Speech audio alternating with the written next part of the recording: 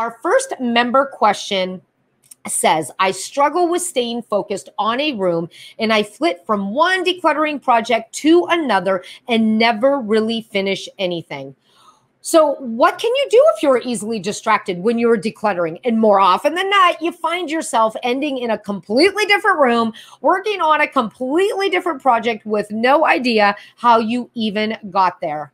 Oh my gosh, you guys, I totally get it. The struggle is definitely real.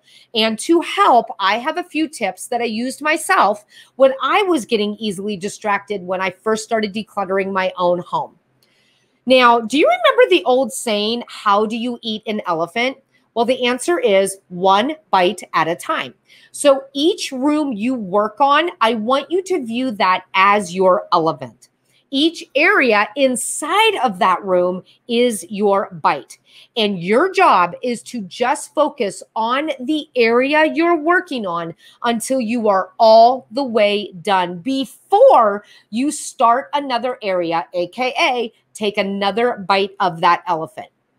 The best part of decluttering by area in a room is that the room will begin to take shape without you even realizing it. And it's almost like magic as each area blends into another, finally transforming your entire room.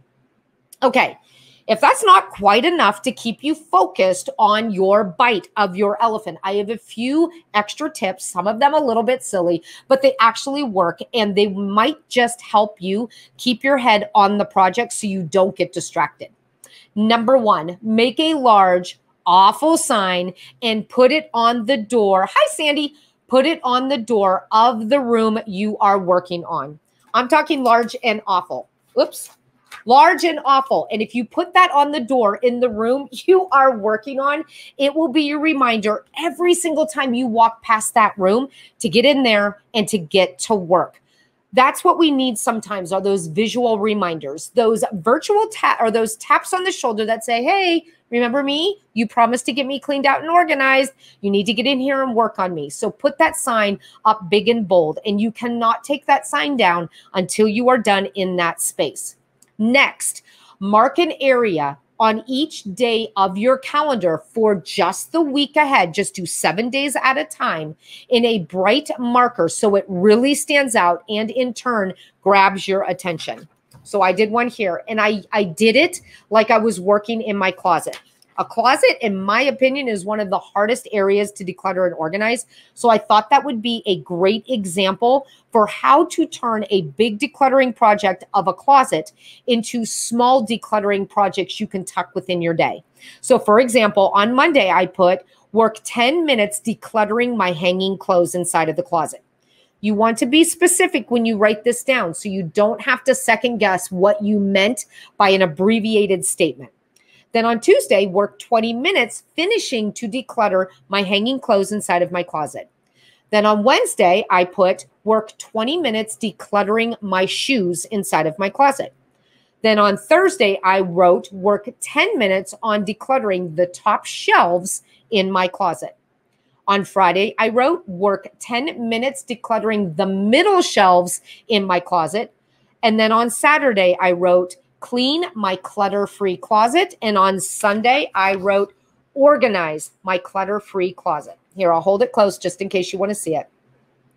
By breaking it down and being super specific as to what is expected of me, both as far as area, task, and time frame, it allows me to not second guess myself and to just get in there and get busy and work on the space that I have set. Keep your decluttering sessions short, just 10 to 20 minutes at a time. This will make the project less overwhelming. If you find yourself starting to jump from this project to another one, I want you to stop and just get yourself back into your original spot.